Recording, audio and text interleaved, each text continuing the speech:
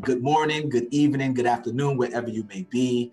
I am sitting here with the renowned and famous and accomplished Miss Emily Tyner, and she is going to share with us some of the tips that she has learned growing up with a mother who experienced different types of how do we say it, Emily? Dangerous situations or as economic societal shutdowns where people needed to take precautions to make sure that they were prepared to kind of make it through. And I figured that given where we are with this COVID-19 and dealing with these things, that some of these tips could be phenomenal for your families, your loved ones, your friends that you may know. I was impressed with some of the stuff, so I made her stop. And I was like, don't tell me anything else. I want to write this down. I want to capture it. I want to share with the world. So hopefully this is helpful to you. And Emily, welcome. Thank you for spending some time with me. Of course. Thank you very much for having me. So how did you become, and how did your mom become an expert? You say your mom taught you a lot of this stuff. Tell us about your mama. Who's this phenomenal lady? Okay, so the background on my family is that they are Belizean immigrants. Okay. I'm a first generation American. Nice. And I'll say that her experience and her lessons to me that are sort of now ingrained in how I behave and how I act, specifically in natural disasters and impending natural disasters and what we have right now, which is a little bit more than a natural disaster, I would say. Yeah. All stems from her experience in 1961 when she was part of a Category 5 hurricane in Belize, Central America. And just a little bit of history on the country. Right now, the population is about 350,000, but in 1961, it wasn't even a percentage of that. Oh, wow. So a Category 5 hitting the city, a direct hit, was devastating. It was devastating, and it used to be the capital, and they actually had to move the capital inland because of this devastating hurricane. So wait, what is a Category 5? What does that even mean? Category 5 hurricane, it talks about wind speed, it talks about the intensity of the rain, how long it's going to be over the land. Okay. But mostly they're talking about wind and power and size, also the size of the hurricane. Wow. Okay. Gotcha. So this was a Category 5. You said it was 150,000 people there in the city? Around in the city. No, that's in the entire country. So in the city, now there's 350,000 people in the entire country. Oh, wow. Okay. Right. Very small country. We're a rare breed. Mm-hmm. Back then in the city, there was probably less than 10,000 people in the city at that point in time, for sure. So your mom is there, her relatives, her friends. There's this big, huge Category 5 disaster that's coming straight towards them. And first of all, how old was mom back during this time? Mom was 8 years old. 8 years old. So she's a little girl living through this. Mm-hmm. And what was her experience? Did she tell you about how it was for her back then? Absolutely. It's something that I don't want to say it traumatized her, but that was because of the preparedness of my grandmother, who was in charge of the family at that point in time. Wow. But it definitely affected her in a way that has proved very helpful, specifically in quarantine time, and me preparing for taking care of her and other grandparents and things like that during quarantine, for sure. Gotcha. So your grandmother probably had lived through this herself a time or two by this point?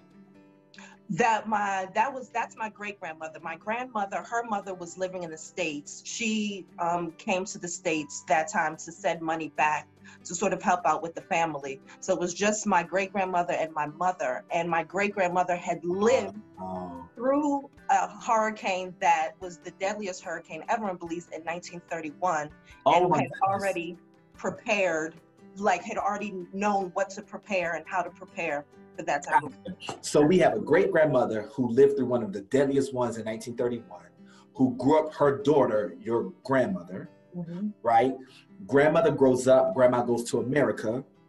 But before she goes to America, she has your mom. Mm-hmm. Your mom is growing up in Belize. Your grandma is here in the States sending money back. So we have, and before, by the time we get to you, we have 4 generations of Belizean women who have taught and shared and passed down these tips for making it through disaster type situations. Kind of maybe similar to what we may or may not experience, but I guess these things could fit the bill no matter what it is that we're living through. Well, I think it's a baseline of readiness, specifically because back then and now it's considered third world country. So if you're getting third world prepared, you'll absolutely be first world prepared. Wow. Well, let's jump into it. I love that. I love that. As an aside, I always have a problem with the term third world. Oh, I hate it. I hate it. Because it always has this baggage of different things that have nothing to do with it. Intelligence levels and all of that kind of stuff. And I think that's such a, if I just get on my high horse real quick, that's such a sheltered, arrogant, if I may, Americanized, if not westernized view, but at least I can speak for American society. And we got to do better. Having traveled a little bit in my adult life and gotten to meet so many phenomenal people, I'm like, man, we don't even have a clue. So anyway, I hear what you're saying. And at the base level, these tips probably could work for anybody, regardless of socioeconomic level, where they are in the country or in the world. Yeah? Exactly. Let's jump into it. So Emily gave me a list, you guys, of things that her mom, your mom is Miss Audrey? Yes. Gotcha. Audrey Gillette. So Miss Audrey Gillette has this list of 7. Okay, so the title, you got to help me with the title. The title is Audrey's Attic Hurricane Tips. What's the attic about? Because people keep memories, traumas, feelings, all that type of thing in the attic. So this is her experience. This is her attic information. Like if you go up in the attic and you shuffle around, that's what I did. I shuffled around my mom's attic. Wow. And in life, and then, for this list, and this is what I've come up with. Oh my goodness. Okay. So I'm going to read through this list for you guys real quick, and then we're going to go through and break them down. Then we're going to recap them and get on out of here. Right. So hopefully these things are helpful to you, for your folks, and for yourself. All right. So there are 7 of these. Audrey's Attic Hurricane Tips. Number 1, the pre-plan. I don't really know what that is. I'm going to learn too. I got my pen. I got some note paper here. The second thing, fresh water collection and storage. The third thing, communication, a battery operated radio and extra batteries. I don't even have that. I hate to say that. Need to get better. Number 4, food, small, complete, and satisfying. I wonder what your mom meant by that, Em. I would love to get into that. Number 5, travel. Be prepared with supplies for 10 days. What kind of supplies are helpful for travel? Besides a tank of gas, I don't know. Number 6, a warm blanket. And number 7, a memento game activity book. I guess that's just not to go stir crazy when everything's shut down, I'm guessing. I don't know. So with that being said, did I get them all, Emily? You did, yeah. Perfect. Feel free to take it away. Number 1, what is the pre-plan? Okay, so the pre-plan, just like writing a template for anything, when you're like a brainstorming session, anything like that, the pre-plan is the most important step, specifically for natural disasters, because they can be so unpredictable. Okay. So the things that you're thinking about in your pre-plan is where you're going to hunker down, where's going to be safe. Okay. And how long it's going to take you to get there, how many people are going to be there with you, to take those type of statistics. What's everybody's health, what's everybody's sort of health status, also physically, who, is everybody elderly, take ages, that type of thing. And also a backup to the backup to the backup to the backup to the backup. That belongs in the pre-planned stage.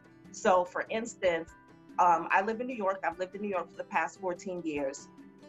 I found out about this virus in January. That's when I started my pre-plan, getting supplies long before it was like, oh, everybody get your this, get your that.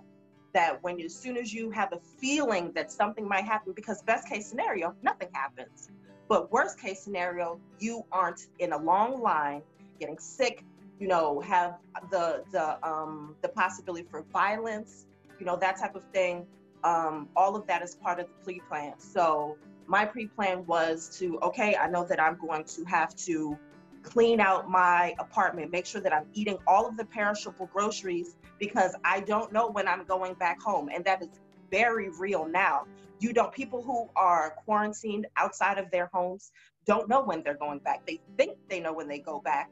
But if the government decides for our safety or for other reasons that they don't want any cars on the street, no travel, the guards are making sure that everybody stays inside. You can't get back home. And you may have somebody that's close to your home or something like that. So clearing your space. So, okay, go to my house, on the third shelf in the top drawer, there's a key to the safe that has this type of stuff. My records are in a lockbox that is waterproof, fireproof, those type of things. That belongs in your pre-plan. You should be putting all of your most important documents, your birth certificates, your social security card, that type of stuff needs to be safe, because if for one reason or another, there's computer hackers and internet hackers and things like that, where there's no proof of who you are. The only thing you have to say who you are your original documents. Wow. That's part of the pre-plan. Can I ask you a question? Given a situation like this, right? Hurricane, everything maybe is underwater or knocked down. Whatever we're dealing with this COVID-19 potential society economic shutdown, where are some places that people can go? Because if everybody's kind of dealing with the same thing, where is there to go in your experience? The safest place to go is where there aren't a lot of other people. And it's sort of lofty to think about, because some people don't have the ability to go where there isn't a lot of other people. But the safest place to be is not where there is going to be a struggle for resources. It really is the safest place. So what do you mean by that? Like out in the wilderness, in the woods somewhere, like in a forest or mountain? Exactly. And that's why, one, that depends on the natural disaster, because the last place you want to be is an open field, when there's like a lightning storm, because you're going to get hit. Right. But for the most part, yes. And when you think about people who built these like end of world bunkers and things like that, it's always in the middle of the woods because of security.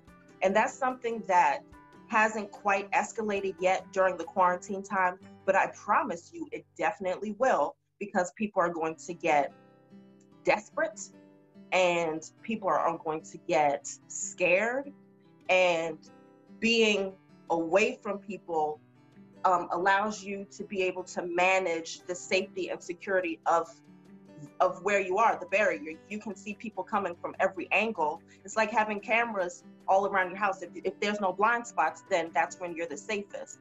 And the best way to stay away from blind spots and to stay away from that is to stay away from, stay away from other people, really. Stay out of populous environments, i.e. New York, which is a hot zone right now. Yeah, because it's so densely populated. Wow. So I actually was kind of running through my family, and I was trying to figure out who should do what. And Alex, so I'm just kind of taking notes. I hate to say this. I knew that when you first mentioned this to me, I knew it was something that would be helpful for people, which is why I asked, would you be willing to share? Right. As necessary as this is, I don't like it. I don't like the conversation, right? But I equivocate it to maybe like your wisdom teeth coming in, or the soreness of running a marathon or getting in shape or something like that. Like, yeah, it's uncomfortable, right? Yeah, it makes you fatigued and all that kind of stuff. But the outcomes of going through that process is so much more worth it than kind of just sitting where you are. So talking to you, I thought it was going to be a lot more fun and lighthearted. And well, later down in the list, it gets fun and lighthearted, but not the pre-plan. Pre-plan is about the beginning. what I'm realizing is that your mom didn't, and your grandmom and your great grandmom, they didn't live through a light splashing of their homelands. In order to come up with this sort of stuff, they lived through some serious things. And the fact that we even need to have this conversation to share kind of really is a signal of the times that we are living in a position where we could be living through something very similar. And that's tough to face. You know what I mean? That's not fun, but it's very necessary. Thank you for the workout. I'm already feeling like, oh my gosh. And we only got to number one. So let's keep it going. Let's keep it going. That was number one. Let me get I know you know it, but I just want to say it out loud. So fresh water collection and storage. Storing. Okay. Yes. Freshwater collection and storage is paramount, because when all else fails, you're out of food, you're out of you're out of everything. Yeah. That the only thing that is going to help you survive from one day to the next is fresh water. Okay. And that is across cultures, that is across socioeconomic statuses, everything. If you're living in a hut, if you're living in a mansion, if you don't have fresh water, it doesn't matter. And fresh water storage is important. I'm going to say in all natural disasters, because you never know what's going to happen and the water is going to get tainted. So you need to think about where it's going to store. And the best way to do it, people are used to going to the store and getting plastic bottles and stuff like that. You may not have the money to do that. You may not have the transportation to go do that. And the best thing to do that most likely you already have are take pots, pans, pitchers, anything like that, and fill them with water. Fill your bathtub with water. Fill the sink with water. All of those things, because you can spoon out a little bit at a time. If the water stops running in your building or you don't have running water, then that will help you flush the toilet or clean out a chamber pot or something like that for sewage. Go ahead. So, wow, water doesn't get much more basic and vital than that, right? When in the world what are the signals passed down from generation to generation in your experience that we should look for, the signs, the symptoms that we should be paying attention to that says now is the time to fill up the bathtub with water for us to be able to drink and or flush the toilet with, given everything? Like, are there anything, I know we can't predict the future, but are there any writings on the wall, so to speak, that would help us be aware of that?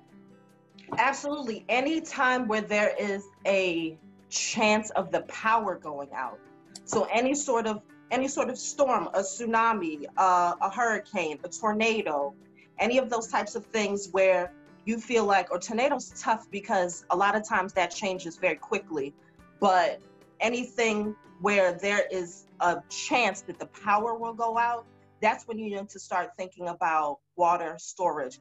Boiling your water, make sure that it's clean water, and then storing it in places. Because the worst, again, that it's scary to think about, but the worst thing that happens is you drink the water, you cook with it, you take a bath, whatever. Storing it isn't going to affect you, but not having water could potentially kill you.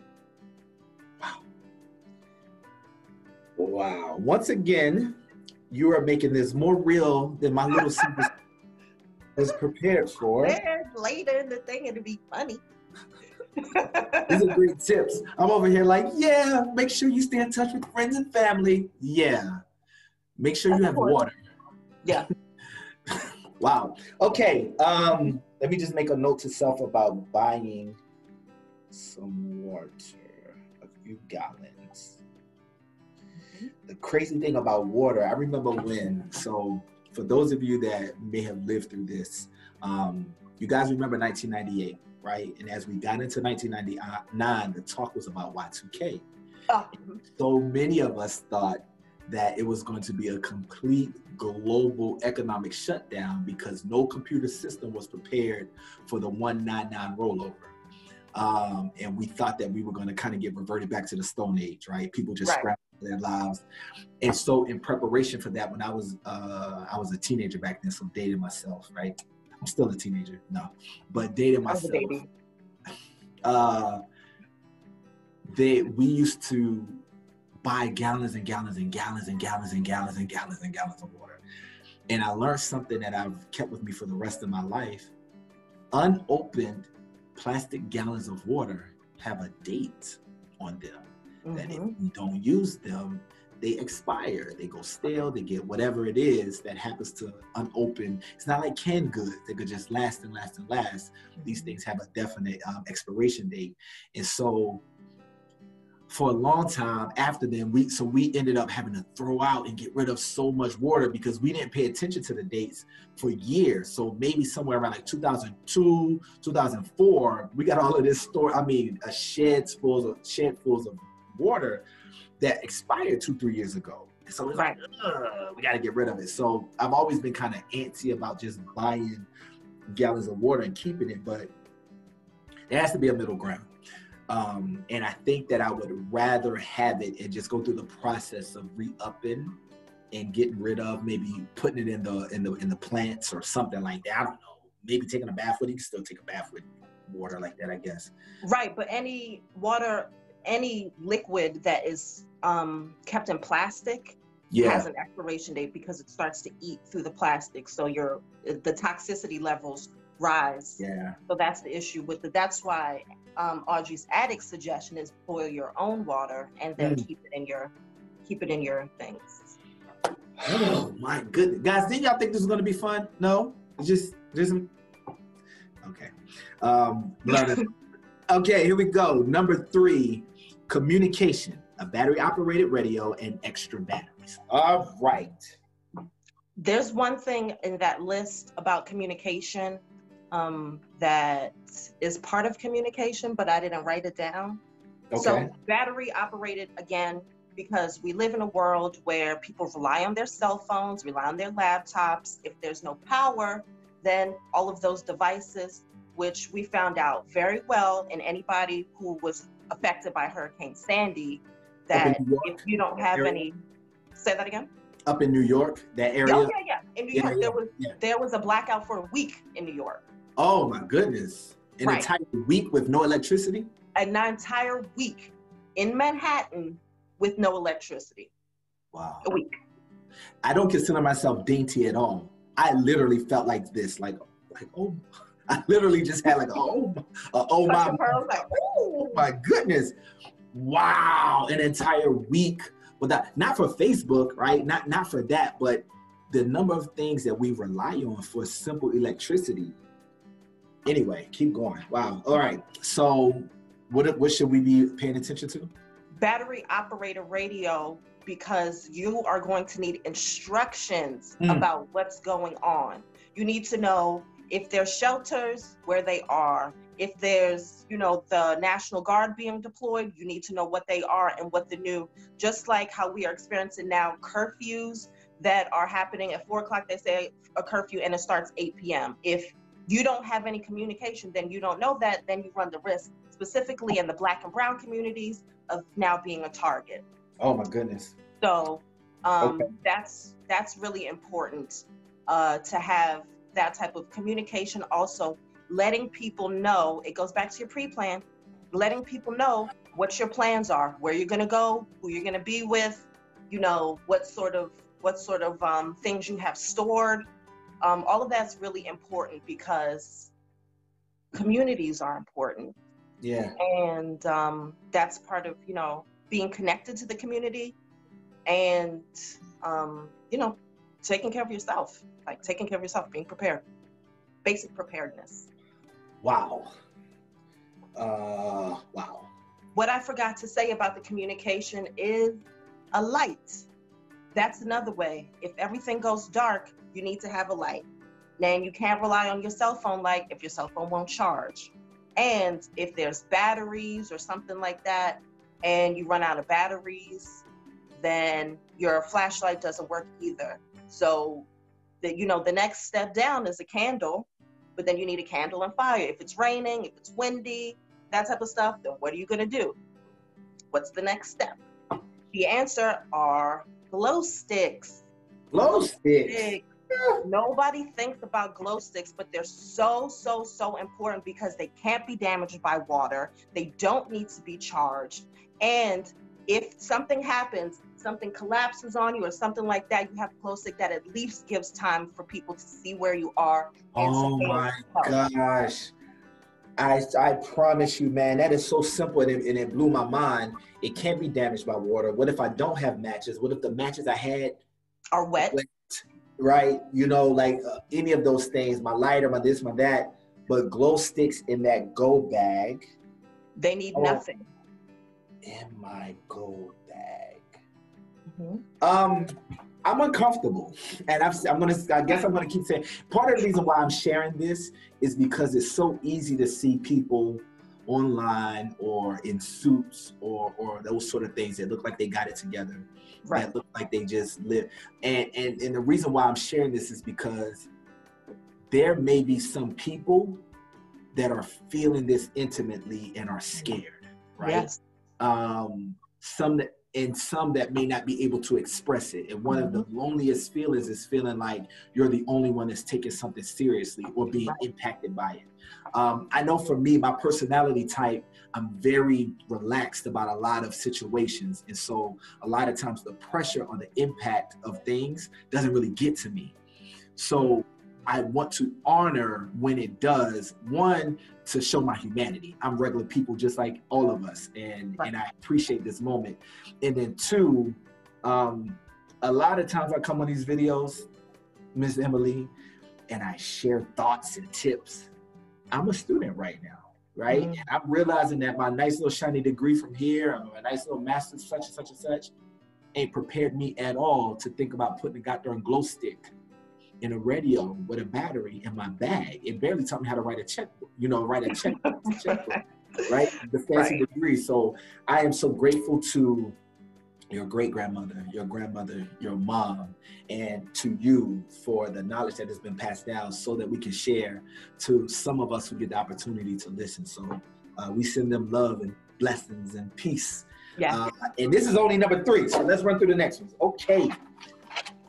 This part is, is it exciting? I mean, food is always exciting. I like food. I'm a big fan of food. I don't know if I'm ready for this. What is this number 4? Food, small, complete, and satisfying. Oh, okay, I'm all ears. What does that mean? Small, complete, and satisfying means that the food that you have covers the basic needs that you're having. Carbs, which are important. People don't like carbs, but they give you energy, and protein. Carbs and protein. If you have your water with you, your carbs and your protein will give you energy and that type of thing.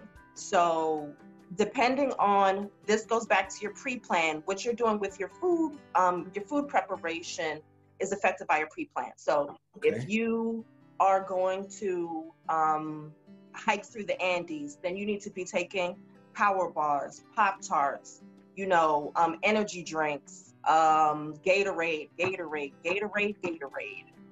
is so important. And I'm going to do a quick shout out to Gatorade right now, because a lot of times that people, specifically how you're just talking about people who are very stoic in life, and also they tend to be really good at like, okay, so let's take this step, but there's always an emotional toll, and that comes out in a lot of different ways. Right. So for example, one of the stories that my mom shared with me was when my great-grandmother has 15 children,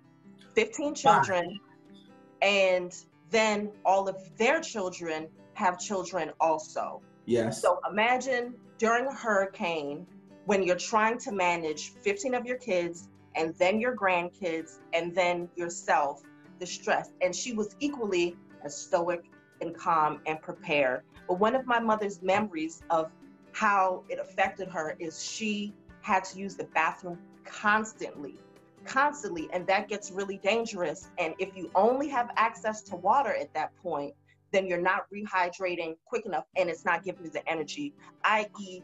Gatorade refills those electrolytes to give you the energy back, and also, you know, rehydrates the body. So the sports drinks, they do have sugar in them, but you need the energy. You need the energy. You really do. So you mentioned, wow, I didn't even think about using the bathroom. So let me just tell you how this is affecting me, just how much this conversation, right? A couple of tips ago, we were talking so much about water. I was like, oh, Jesus. Now you're talking about using the bathroom, and I'm like, look at you. I gotta go. I gotta go right now. Oh my goodness. So, man, I did not know I would be affected by this combo like this. I'm kind of really like impressed, taken aback, surprised by my own reaction to this. I literally thought this would be like simple tips to run through. This is real stuff in this life or death. And it's good that we can talk about it now and listen to the video and pause and rewind and share with folks. We want to do this now when we have time to process. Yes. Right? Yes. What we don't want to do is have to try to force feed this into our brains, into our psyches, into our habits and daily routines when it's too late, right? It's a saying, it begins with P's, it's an alliteration. Proper preparation prevents piss poor performance, right? And so we want to make sure that we prevent piss poor performance by properly preparing. Correct. I'm impressed with this. You mentioned carbs, and you said Pop-Tarts and granola bars, things of that nature. Mm-hmm. And then you also said protein. What are some suggestions of things that we can stop? Well, I'll start with vegans, because I'm sure they were like, protein, what are you going to talk about for us? Nuts, legumes, those types of things. Trail mixes are excellent. Raisins are great because they're a nice complex sugar. Also, and they don't need to be stored. Like you can keep them dry. They don't have to be, so things that don't have to be refrigerated. Don't pack fresh fruit. No, it sounds good and like, while I'm on this, I'll be having fresh fruit. No, you won't. You won't be doing that. You won't. It's gonna go bad. So dried fruits. Dried fruit is good. Mm-hmm. Also, for people who eat meat, jerky is good. That kind of stuff. Things that are dry and things that don't have to be refrigerated are ideal. They're ideal. Wow, it's satisfying. So help give us a little bit of humanity here. What is satisfying about this whole thing? What's satisfying about those foods? Well, satisfying as far as if you know that you normally have 4 full meals a day, then satisfying needs to be a replacement of those 4 meals per day. And if you're thinking about like, and when I think about it, I think about what I can carry. People feel differently about when they're getting disaster prepared, but I think about, with my experience, what I can physically carry. Because if you have to run, something like that, what can you carry on your body? And people have to be realistic about where they are in their strength and where they are in, sort of that type of thing. That's why it's helpful to exercise during this time. So, oh my goodness gracious! Something happens. Yeah. Mm-hmm. You are physically prepared. That's part of preparation too, being physically prepared. So thinking about that, like, okay, I have to leave, or I have to do whatever. I need to take my food with me. I need no less than 10 to 12 days worth of food. No less than 10 to 12 days worth of food. I'm going to say it again. No less than 10 to 12 days worth of food. And why I'm going to drive that home is because people should have that on them always, every single day.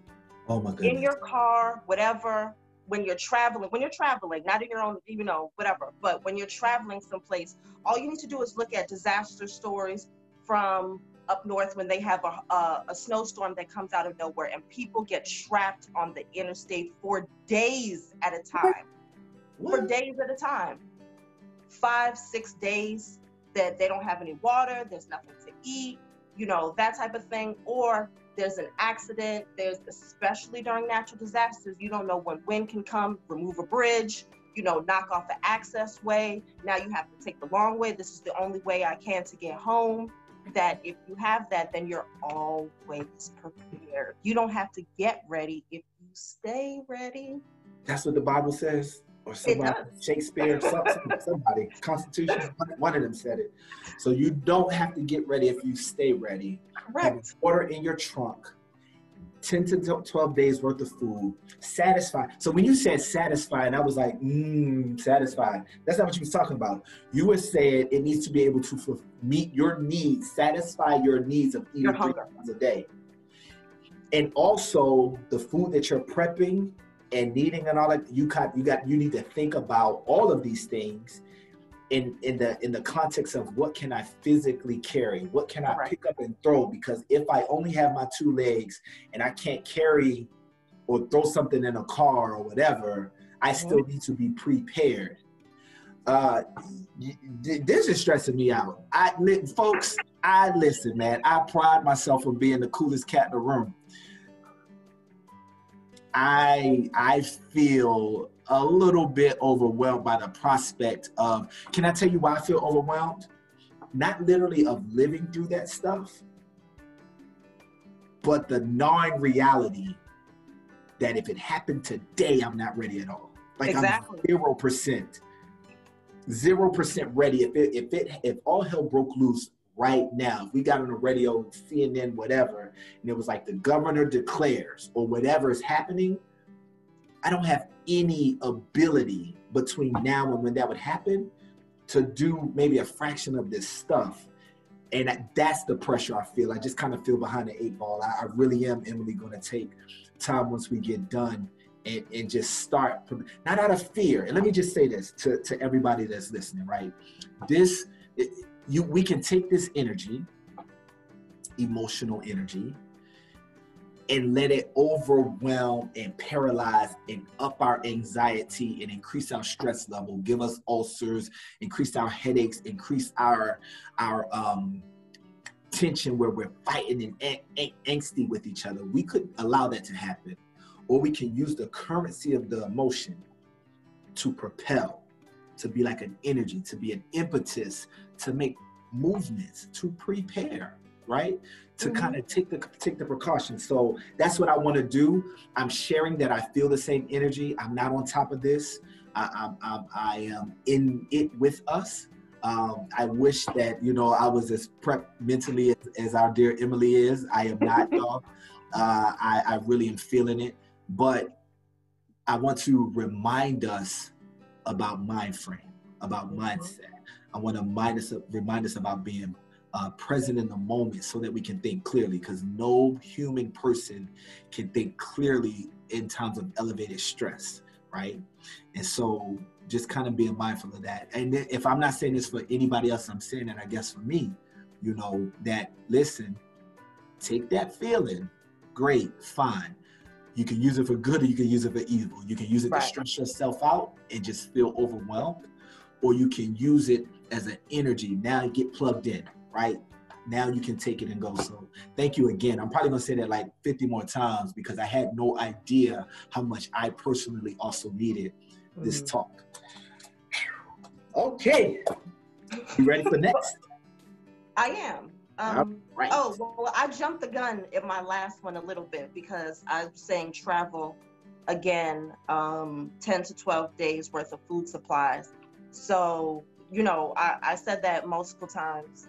So let me just really quick address the fear that the more you're prepared, the less scared you have to be. And a certain amount of fear is good because it keeps you aware of what's happening, aware of what's going on. But, if you think about people who are afraid of talking in front of large groups, everybody's afraid of different things. Yeah. I'm not going to talk about that because that's not one of my fears, but I am afraid of heights. And I push myself. I've done rock climbing, I've climbed ruins, that type of thing, which is, even thinking about it is sort of paralyzing a little bit, the fear of falling, of being out of control, you know, of seeing also seeing how vast the world is and how small we are. It brings on a little bit of fear for me. So being prepared, knowing that that I know the safety regulations, I know my equipment, I know where exits are, you know, like those type of things make me feel less afraid. Oh my goodness. That, I feel like that is what arms me not to feel, you know, because there's other things about quarantine that are, you know, that creep in, but the basic necessities is not something that I feel like I have to be afraid of. And I'd like to arm other people with that type of thing, because we have a whole host of things that we should be thinking about, but your basic necessities, your safety, you know, that type of thing shouldn't really be one of them, if possible. If possible. Oh, wow. That's real. That's real. Just kind of taking the initiative to expose yourself to it in order to not be so tense and afraid of it, right? Okay. The next one, number 5, travel. Be prepared with supplies for 10 days. You kind of touched on this. Keep us going. Okay, so that's supplies. All right, so let me just talk about really quick what supplies I mean. I mean food, I mean water, I mean your radio, I mean, oh, also gas. If you have a car, gas, put a gas can in the back, those little 5-gallon gas cans. You never know where that extra, you know, those extra couple miles are going to take you.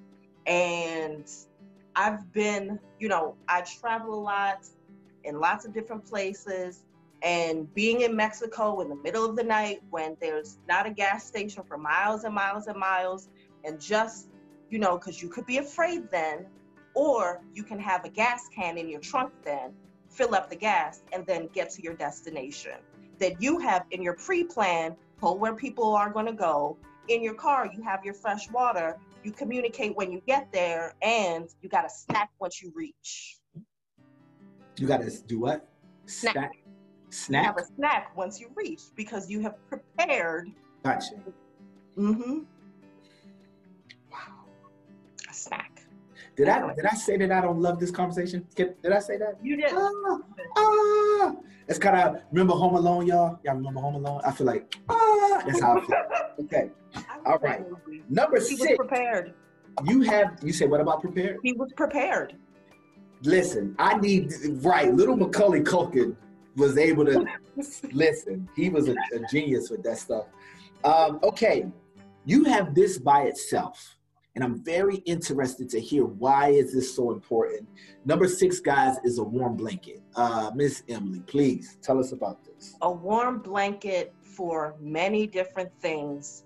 I'm going to talk about the emotional side since we've been talking about a lot of logistics. Yeah. Having a blanket that you own, that is yours, that smells like you, that you remember when it was bought, you know, those types of things are a huge comfort in a crisis. And if you think about, I'm just thinking about an experience that a warm blanket, but the actual best blanket to have is an all-weather blanket that you can get from like REI or one of the other outdoor stores. That is a warm, cold blanket that has a reflective side that will, you know, that is more temperature controlled. So the blanket can be, the reflective side up will keep you warm. The sun will heat up the blanket, or reverse it, and then you just need to be covered. But if you think about, you know, all of the different places that you can end up, that if you're ending up in a shelter, or you're ending up in a friend's home, or you're ending up on the street, that you have a blanket or something that is protection. And people know that, most people who like really cold environments when they sleep and stuff like that still have a sheet or something that is covering. And there is a basis to that about security and just being comfortable. and presence, presence in the moment. Presence. Yeah, I never thought to bring a blanket. And I didn't even know there was a such thing as an all-weather blanket. Like Yeah. you just kind of this. I had the same thing with the glow sticks a few tips ago. Like sticks, an all-weather blanket exists. Okay, Yeah. okay, Mhm. okay. All right. So add this to the list. Wow, thank you for saying that. I have a friend of mine. I'm going to not use his name because he is one of those, he's a prepper, and he's Okay. been saying this kind of stuff and living this kind of lifestyle of preparing Mm-hmm. for like 10 years, right? And like a little bit has always seemed enough, and he always seemed like he was like 70 times more than the little bit of like, oh, okay, like come on. He said so much of this stuff that you're sharing, you know what I mean? So, and he has military training and some special forces training. So, your mom and grandma probably were special agents. You just never knew it. Like they help keep you safe. Okay, we are at number 7, guys, and I know this was a rather long video. I hope that the conversation between Emily and I was engaging enough that it helped this go by. Maybe you listened to this while you were driving. Maybe you were just laying in the bed. Maybe you said this in front of your family members. You said this to some of your friends. Sometimes I have a friend of mine. She's living completely by herself. And she doesn't have the dependents or the pets. She doesn't have anything.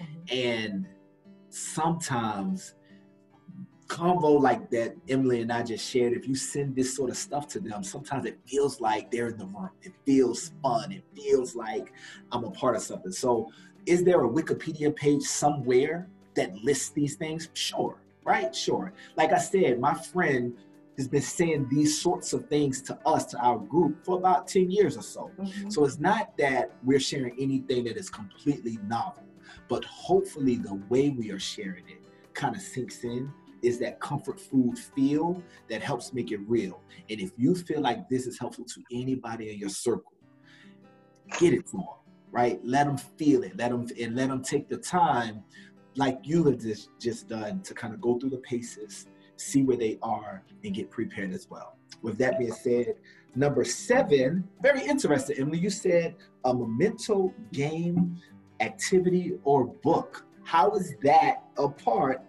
of Audrey's added hurricane tips? That is actually, I don't think I can underestimate or talk about how it's so important. Okay. Because we are humans. We're humans, and we are very connected to different things. And for some people, they're connected to exercise, or they're connected to reading, or they're connected to figurines or stamp collectors or something like that. Something that makes them feel uniquely themselves. So this memento part is something that you feel like speaks to who you are uniquely. And that can be a lot of different things. And I'll just talk really quick about my experience, because for most people, I pray that they don't have to find a memento the way I did, which was during a disaster, like, okay, what was with me will now forever be something that is, when they talk about, like, if your house is on fire, what do you run back and get? You get one thing. You're not grabbing your clothes. Right. We assume you already have your cell phone, that type of thing. Your cell phone categorically doesn't make you special. Really quick. If people think their cell phone, I don't mean that. Something that is uniquely whoever you are, what that is. And in my emergency bag, I have a blanket that I got when I was in Mexico. And as I told you before, we're Belizean, so Mexico was a place that we used to go on vacation pretty regularly. And one night we were trying to go back from Mexico back to Belize. And for some reason, I don't know what it was. My mom doesn't know, she can't remember. But for some reason, the borders were closed. Borders were closed. To leave Mexico to get to Belize? The borders were closed, exactly. Oh, wow. Okay. So that even though we have, Belizean passports and legally we can get into Belize and, we have citizenship and that type of thing, we weren't allowed. Even with your passport? Even with your passport, because the border was closed. It could have been, an array of things that they're doing a drug bust or something like that. But for that time period, we were not allowed to. How old were you? I must have been probably 8 or 9 at the most. So you're telling me that most of the time that I've known you, you've started at 8 years old, you've been an international criminal. No, I'm joking. Okay, go ahead. Go ahead. All right, so 8 years old, you started your criminal empire. I'm listening, go. We couldn't get across the border. It's me and my mom and my sister. And earlier in the day, when we're talking about disaster preparedness, early in the day, we got robbed in Mexico.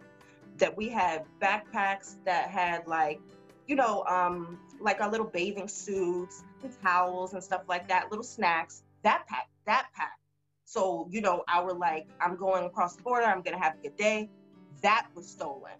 So imagine all of your pre-plan, you got your water, you have your this, all that type of stuff is gone. It's gone. So that was stolen. We went back to the place to see if, we could figure it out. Of course, they're like, we don't know what you're talking about. We didn't see any backpack. So then we go to the border and realize now we can't get back home. So we have no supplies. We have nothing but the clothes on our back. And there's no way to even pay for, pay to be safe.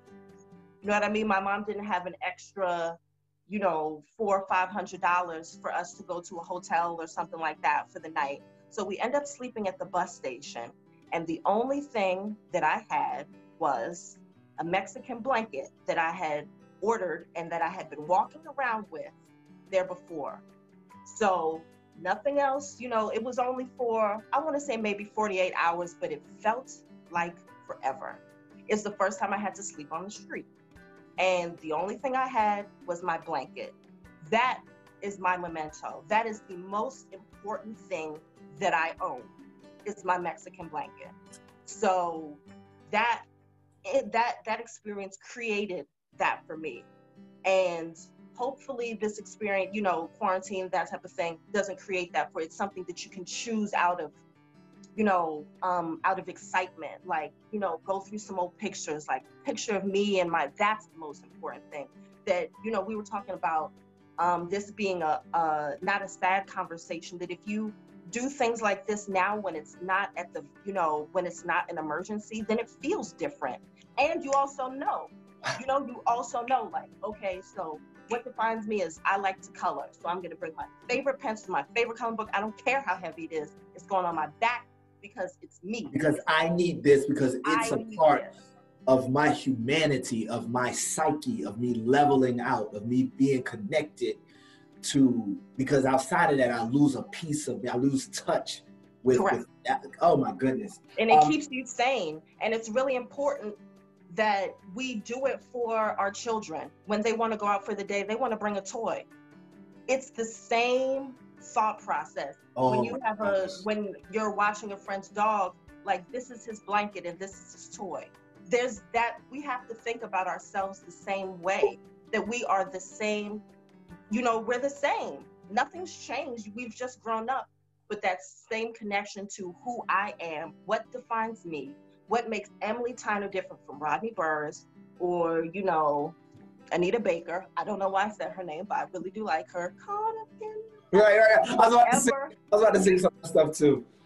Right. That what makes you uniquely you. And when, God forbid that you're in a line for food or you're in a shelter and everybody is just your patient number one, your patient number, your attendee number, that you have something to hold on to remind you of who you were before this and who you're going to be after. So, wow, right? This happened to you at 8 years old. They gave you this tip number 7. Excuse me. It's something that kept you grounded, and it kept you since the time of 8 to this time now. You said something that took me away. It took me aback. And you guys may have heard it when she said it. You said that, Mom didn't have the money for the hotel, so we went to the bus station. I had my blanket. It was the first time I slept on the street. You guys, what I didn't get to say when we opened is that I've known Emily for some time. She is a consummate professional. She has done really well in a few different industries up in New York, one of the biggest cities in the world.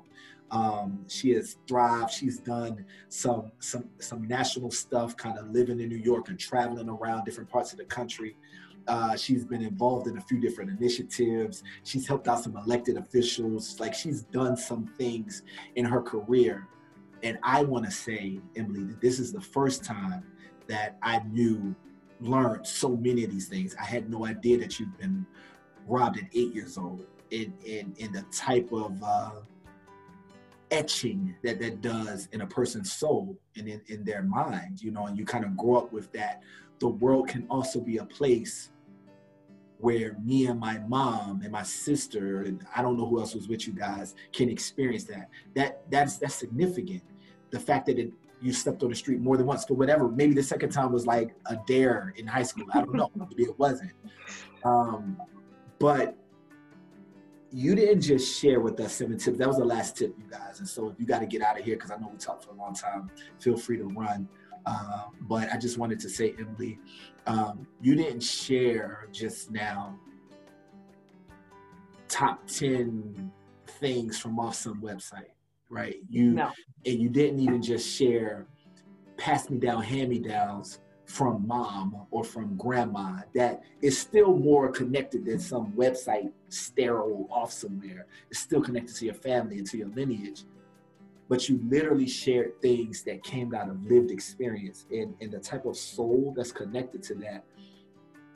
I can't express to you the value. I had no idea that this is what you would be sharing. I didn't know that this would be the transparency and the vulnerability that you would be bringing to the table. I can only imagine the 8-year-old you only having a blanket from it, not even a blanket that you left the house with. No. I can't even imagine that.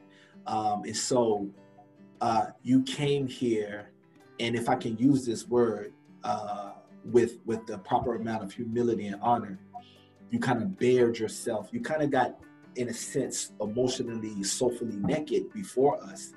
And you didn't have to do that. So I'm honored about that. I'm kind of, I feel like somebody put a lot of precious something in my hands right now. Like, it just put it in, and I want to properly. I just respect the fact that that is valuable. You didn't just come up here and just run through. Here are the 7 tips, Rodney. Hope they work. Good luck, right? You didn't do that. You really availed yourself. So thank you for that transparency. Thank you for that vulnerability. And yeah, I don't even remember, Emily, the conversation we were having that prompted you and I offline to even touch this subject. Like, I don't even know what the heck we were talking about. Maybe this coronavirus, more than likely. But it was in that conversation that you started talking, and I was like, what'd you just say? I missed what you said. I remember. So what were we talking about? We were talking about, I was talking about driving down from New York to Baltimore. And I said that when I drove down here, I had supplies for 10 days in my rental car. You were like, what? That's a 4-hour drive. That's a 4-hour drive that you do probably 2 times a month. Why you got 10 days worth of supplies? Why do you have 10 days worth of supplies? Because they can close the border. There could be some overturned truck. There could be, there could be a million different things. But what I need, and part of my pre-plan, was to make sure that my mom's not worried about me, and I'm securing myself to know that it doesn't matter. There's no fear when you're prepared.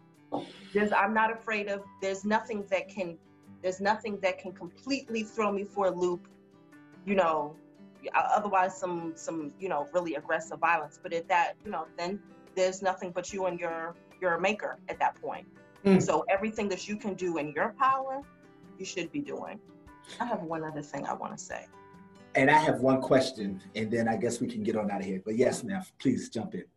The last thing I wanted to say was that natural disasters are the great equalizer. And by that, I mean that it doesn't choose who it's going to affect or how it's going to affect, from the upper class down to the, they call them lower class, working professionals, working class, underclass, underserved, whatever, that and a rich person that's not prepared is having a much harder time than somebody who, scraped together their change and made sure that they have what it is that they need. And that experience transformed what I think my mom and my dad and, those people, what they thought was necessary in life, having those type of experience, what is necessary in life. So in Belize, my family, in those days were considered upper class. They were government. So they were the haves. They were the haves. At the end of the hurricane, my mother told me a story about going to sleep in a tire in the back of a stranger's truck. In a tire? In a tire. Mm-hmm.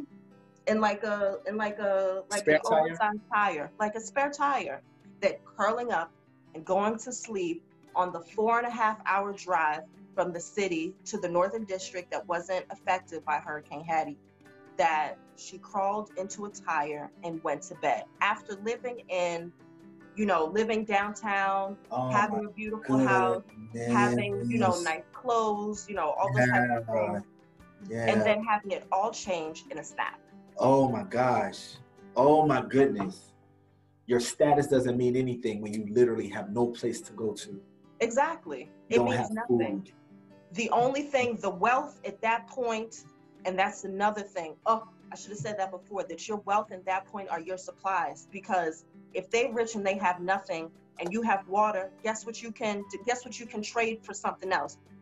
Guess what you can, you have fresh water that you can trade, that maybe you have some excess food that you can trade, or also just helping somebody out. If you're over prepared and somebody's unprepared, now you can do the 2 fish and loaves of bread because you are now thinking outside of yourself. Oh my gosh. Oh man, can I say it one more time? I wasn't prepared for the realness of this conversation, man. I thought we would come on here, high five, share some good quick tips, a word of the day.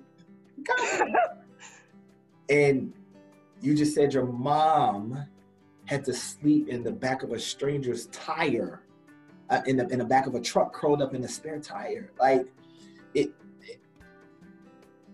All right. I don't know how y'all feel. This is how I feel. Woo! That's how I feel. Like, woo! I still got to use the bathroom. I still need some water. Oh my goodness. Okay, so Emily, I have one question for you guys, and this is a bonus for everybody that was able to stay through the end. I remember when we first talked about doing this online version. I paused that conversation. I was like, don't tell me no more. Let's do it and share it with everybody. Everything that you guys are hearing has been my first time hearing it. She started talking about it. I paused it because I wanted it to feel as real. I wanted all of the stuff to hit me as it did. I had no idea it would feel like this. Oh my goodness. But so this was a very real exchange that you just witnessed. And something, Emily, that you don't know that was in my thoughts to ask you was, Um,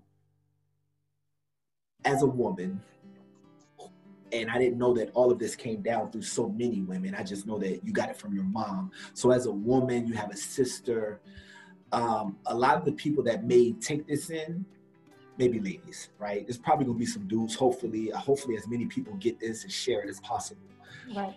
For the women who choose to partake in our conversation and share it, sometimes prepping, when you see on TV, or like I said, the dude that told me about, he's a military guy. And so sometimes the idea of prepping doesn't seem like, forgive me, I'm going to make an assumption here, something as a lady I do, I can. I'm not physically strong to throw something on my back.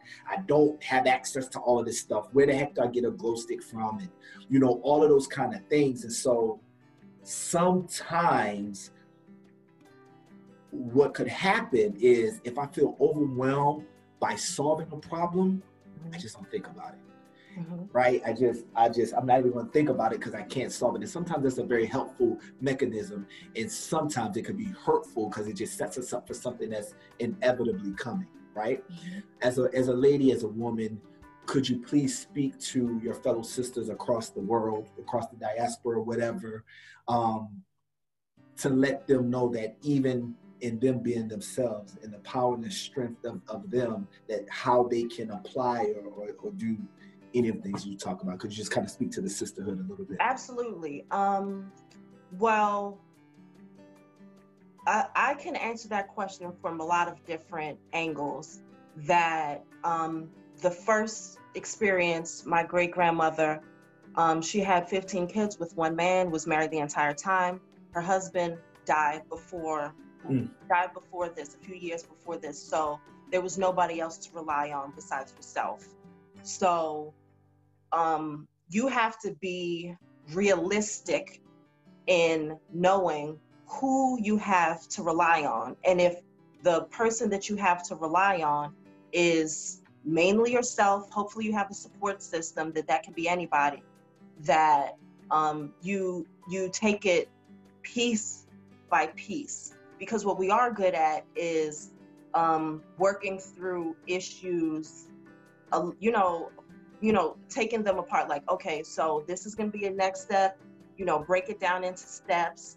But also the women out there who are with a man, who have a partner, not even necessarily with a man, but with a partner, that it's your responsibility. And I'm going to speak very plainly that it's your responsibility to make sure that you're being a good partner. And being a good partner means to take some of the stress off of your partner in the disaster preparedness. And that could mean a lot of different things, because, I don't like shopping, I don't like online shopping. I don't want to do any of those things. So make the list then. If you don't like the shopping, make the list and then have your partner do it. Or you do like the shopping, then, your responsibility is to make sure that whatever your partner is bringing to the table, and whether that is making sure that they're eating properly so that they are physically strong enough to carry you and your children away from a disaster, then that's your responsibility. That you're thinking about nutrition when you're making this list, that you're thinking about the nutritional needs of everybody who's going to be traveling with you, pets, family members, all of those types of things.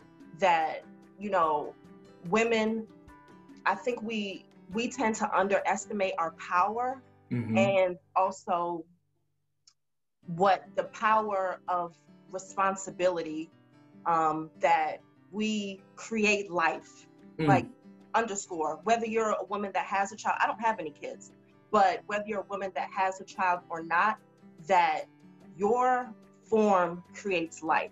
Absolutely. That's what it does.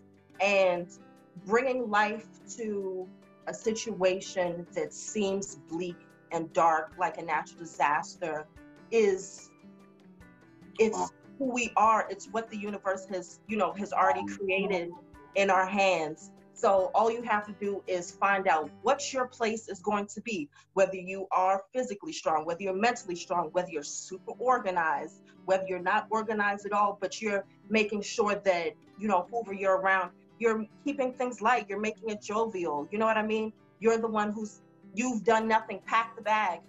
You've ordered nothing, you created nothing. He shouldn't have to pack the bag. She shouldn't have to pack the bag. They shouldn't have to pack the bag. That's what you should be doing. That's what you can bring to the table. And if you think about what your small piece can be, then you are honoring the women that have come before you. My great grandmother, my grandmother, and stuff like that. When I'm filling my car, making sure that they don't have to worry about me needing gas, cash, food, all that, that's how I honor them. And if you think about it like that, then it's a lot less stressful and fearful. Like, I'm doing this to honor, I'm doing this to praise the ancestors. I'm thoroughly drained. I started this conversation bright and perky, and I must admit that going through the mental, emotional exercises of this was adequately, if I may use the word, taxing. It was adequately draining, and it carried, I think, the proper amount of reality check to it. You know, I love what you just ended with, Emily, about my portion, and I know that people are different, right? And I'm not trying to put anybody in some big box, but I honor what you just said, and I value it, Emily. You said that our form, I'm speaking as a woman, our form brings life to a situation, whether that life is some little kid, right? Or if that is a life that we can all feel that's intangible, but it brightens up a dream. Because when I can tell you this, I've had this conversation about prepping with my homeboy from the military. Mm-hmm. And it felt like straight pressure and do this. There was no life. It was like do or die, right? Yours had story, it had soul, it had memory, it had feeling, and it brought life to something that could have been a very dry and sterile list of things to check off. So even in that regard, right, I got to witness what you ended with, that life-bringing aspect that seems, you know, we refer to our planet as Mother Earth, mm-hmm. and even the earth brings forth life. It has a life-giving aspect to it that's very different than a rock, or very different than some of the other things that seem to, in our lingo or in our culture, even across cultures, seem to have more masculine qualities. And I'm not trying to gender anybody, but there are things that seem to be more masculine regardless of what my sex may be. Right. Things that are more feminine and nurturing. And I'm a dad, and I've considered myself to be a pretty good nurturer. But I can't bring life the way the earth does, right? And so I value that. I honor it in the wonderful component that it is. And so thank you so much for availing your time. Thank you for availing your story. I swear this needs to be made to a movie, y'all. Somebody get in touch with Emily, you know, and get the script together, man. And wow, I don't have words, so I'm going to stop talking. I'm going to say thank you. And I appreciate your time, Emily. Thank you for having me. I love sharing my story, and hopefully it touches somebody and helps them feel prepared. Absolutely. See you guys.